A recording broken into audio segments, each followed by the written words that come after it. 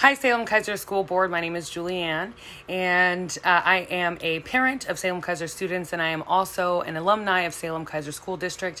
I wanted to impress upon you that no one has forgotten about the SRO issue. This is not going away.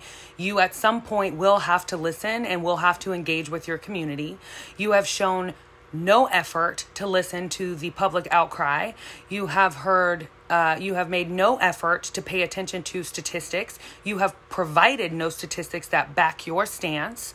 And I just need you to know that we're not going away and we haven't forgotten.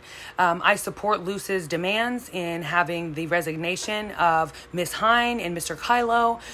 Further, in a COVID environment where you are, potentially asking teachers to go back into schools and risk their lives, that we are dealing with an enormous budget shortfall.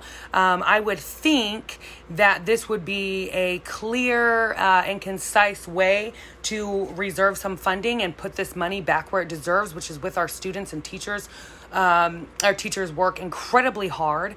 Their jobs are incredibly difficult, and I'm pretty sure an extra mil would make that a little bit easier. So I just wanted to impress upon you that your community has not forgotten. Your community is watching you, and we do vote.